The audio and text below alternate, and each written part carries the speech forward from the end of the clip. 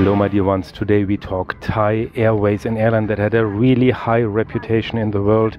Then they had their big crash before the COVID crisis actually, and everybody thought they're really done, but now they seem to be rising like phoenix from the ashes.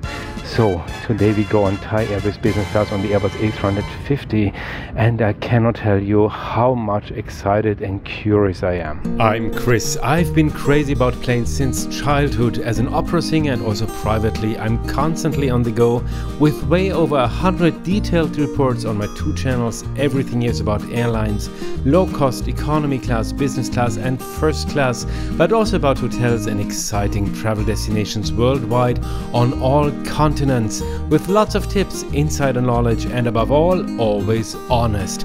And today we are flying with the once wonderful Thai Airways and find out what's left. So join me on Thai Airways business class on the Airbus A350 in 4 hours from Bali to Bangkok.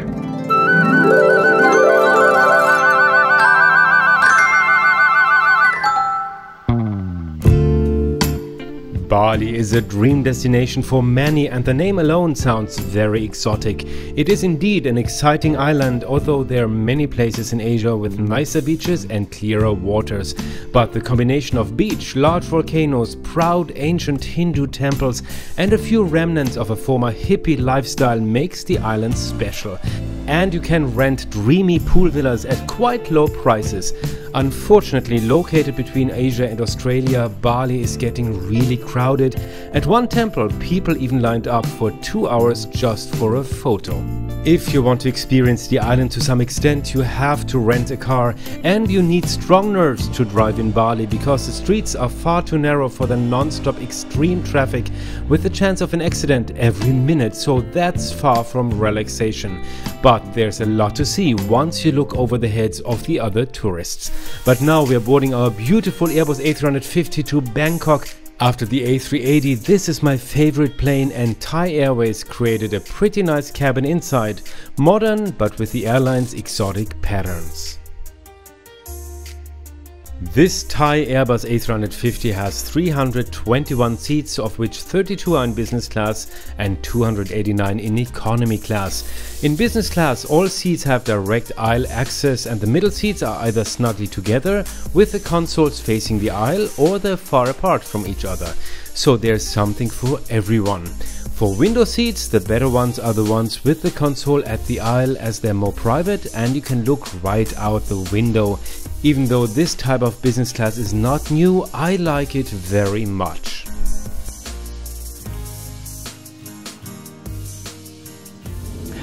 And here we're going to the runway. Thai Airways is one of the airlines that I've known for the longest time because my relatives have been living in Thailand for about 40 years already, so naturally I've been flying on Thai Airways since I was a small child. Back then the airline had a really high reputation in the world, and you were happy to just take a few more Deutschmarks or Euros just to fly on Thai Airways instead of another airline. Well, then came the big crash because the airline had to fight with quite a lot of corruption scandals for many years, so that was really known. And it was also quite known that if you know the right people, you can have a job at Thai Airways in all kinds of departments, no matter if you're really qualified for it or not, and you just needed to have the right connections. But for an international airline, that's of course not gonna end well, and everybody knew it's something was gonna happen, and it did.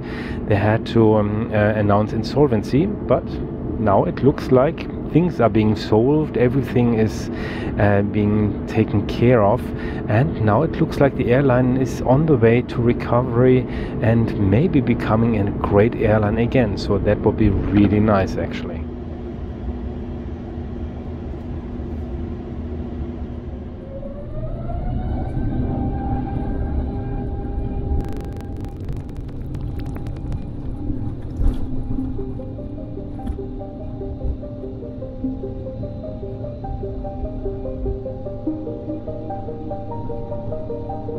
and we're already in the air.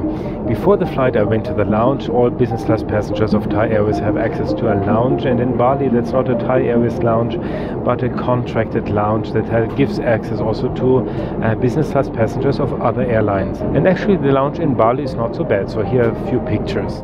I was there quite early and had the entire lounge to myself and also took a shower, but later it was completely filled up with passengers of several flights to Australia. And there's also the first surprise of the day, Balinese wine, both white and red, and at least the white wine tasted really good. Have you ever heard of Balinese wine? Share it in the comments. Then boarding was very nice. I got welcomed very nicely by the crew. There was right away a selection of welcome drinks. That was champagne, or the signature drink, that's a bluish lilac colored drink. Very nice, but very sweet also. Then they had iced tea and water or juices. Then there was a hot red towel on a little silver tray, and also the menu. You could always select from the menu. They don't have a paper menu here, but they show you a tablet with a selection that you can choose from.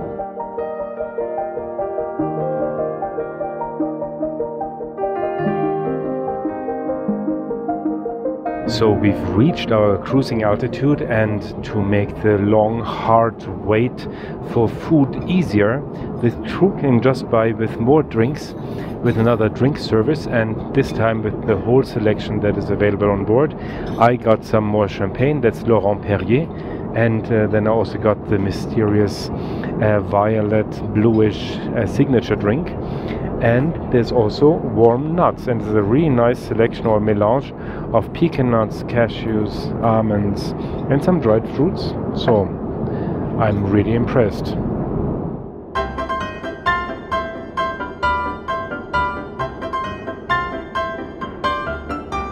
So, and faster than I thought, they came also up with the appetizers, and that's here salmon rolls here with some very cute, nice little rose petals, and I see some salmon caviar, and then I got some garlic bread. There was a whole bread basket with a selection of different kinds of breads. So I'm pretty impressed. This is a regional flight. Thai Airways seems to go back to where they used to be. So where's the loo? As always with the Airbus A350, the toilets are rather small, but they were clean, and the amenities included eau de toilette and hand cream from the Parisian cosmetic company Institut Charité. Now, before we continue with more food, the bed and a look at economy class, now would be the best time for you to subscribe to the channel with the little bell next to it so you don't miss anything here. You would really make my day.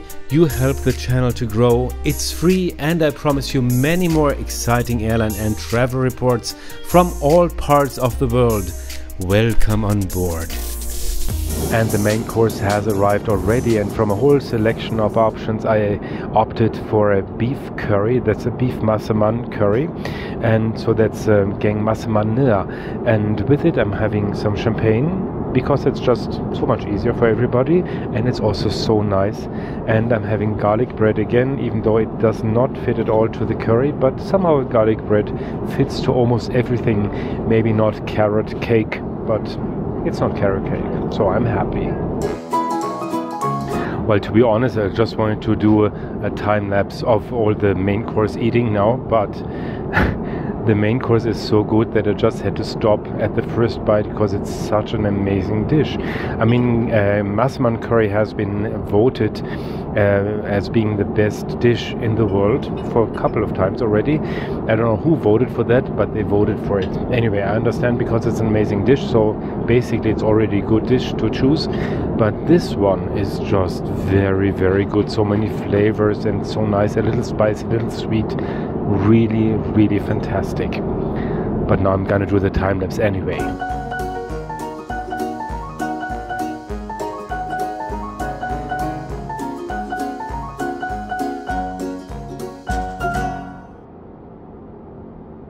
After the main course I got served a little cheese plate, and that was actually quite nice.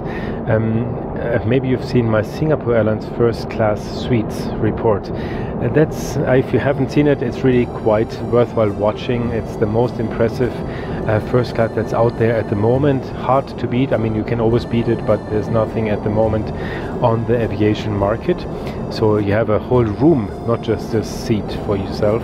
And why I say it, actually the cheese that they had in first class suites was really not good. It was discounter quality, and here it was really better on this regional business class flight. So afterwards I got some chocolate dessert even, and that is a chocolate caramel dessert with even some gold leaves and a rose petal, and I got some coffee.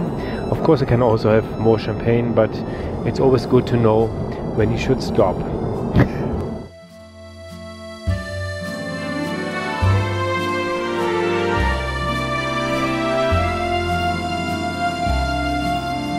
So the lunch or dinner service is over, thank God. I'm so full, but happy full. The dishes tasted really very good, and the beverages were nice. There was a good selection of food and beverages, and especially on this still regional flight of 4 hours, it was a really positive surprise. Really well done. By the way, choosing economy class would have been pretty smart on this flight too. Of the 289 seats, not more than 30 were occupied, and the seats offer footrests and quite good seat pitch, as well as pretty large screens with USB ports. And now we have some time to have a look at the entertainment system, and that's quite nice already because they have a camera here. So you have a camera view from the tail wing onto the plane, so that's really nice. We had already a look at that when we took off from Bali. Other than that, there's a nice selection of movies, series, TV shows, and also some music. That's a quite decent selection. It's not huge, but it's sufficient for a long flight. If you like classical music, well, I mostly sing opera, but I hardly ever listen to opera or classical music, although I love it, of course, and I find it very important. The classical music selection is not really big. There's maybe a selection of 5-6 people playing music, and that is like some stars, and that was it. So if you're into a niche repertoire, you won't get that here on Thai Airways, but on a flight from Bali to Bangkok, it's maybe not that important.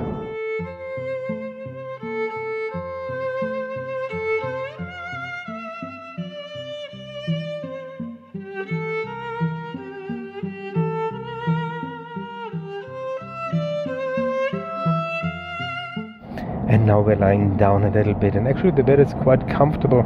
It's wide enough. You have some space for your arms, because on one side the arm fits under the armrest and the other armrest goes down, so that's quite nice. And you have some space for your feet. It's not a super tight foot coffin. I mean, it's still a foot coffin, but it's not too tight, so you can still move your feet a little. It's not like the throne seats of Swiss or Edelweiss or Malaysia Airlines Airbus A350 or the Edelweiss version of Eurowings, where it's a really kind of grave, feeling like you're a bird in a grave. Anyway, so that's quite okay. And what I forgot to say before is that the headsets are noise cancelling, so they're not really over ear, they're more on ear, but they're noise cancelling. They're not the best quality. It's not Bang & Olufsen or a Bose, but they're quite okay. Actually, it's nice to listen to some music with them.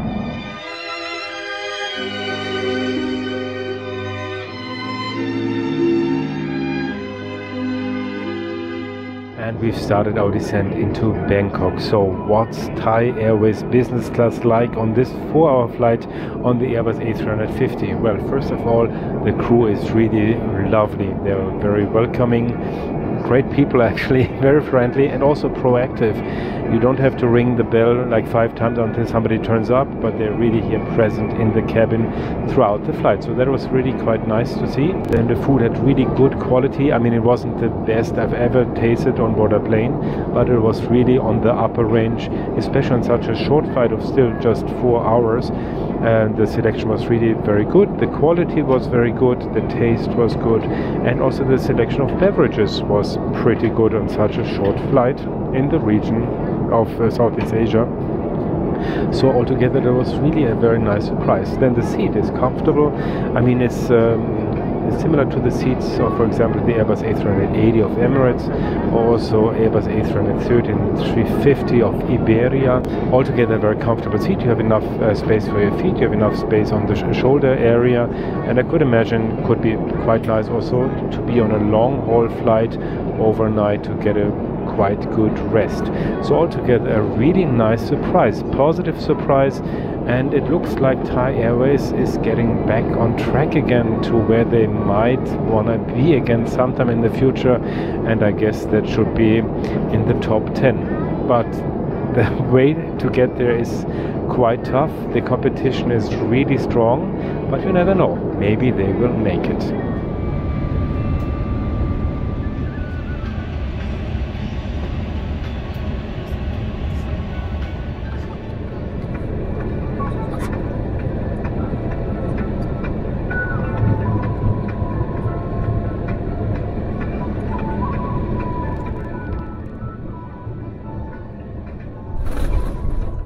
So my dear ones, we've arrived at Bangkok Suvarnabhumi. I hope you really like this report, and if yes, then have a look around my channel. There's lots of videos about Thailand and also of course airlines worldwide, and I hope to see you again very soon here at Travel, Sing, Fly.